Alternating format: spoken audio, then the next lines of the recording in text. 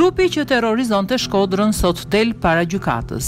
Gjykata e krimeve të rënda do të konfirmojë sot në orën 14 masën e sigurisë të dhënë në mungesë për 4 anëtarët e grupit Bajri, që u arrestuan gjatë operacionit Oaz në Tiranë, Shkodër dhe Rotterdam të Hollandës.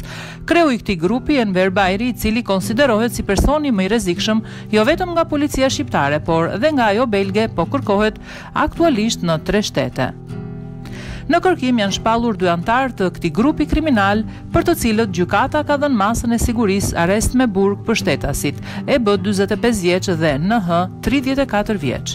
Burime nga grupi hetimor thanë se grupi Bajri në bashkëpunim me grupe të tjera kriminale brenda dhe jashtë Shqipërisë dyshohet se trafikonin lëndë të forta narkotike në Europë, ndërsa paratë fituara nga ky aktivitet investonin brenda vendit. Nga ana tjetër, burimet thonë se për disa nga veprat penale për të cilat ata akuzohen nga prokuroria e krimeve të rënda, dyshohen edhe nga policia belge, kryesisht për pengmarrje, gjobvënie, madje dhe vrasje ndaj shtetësve shqiptarë që jetojnë e zhvillojnë aktivitetin atje.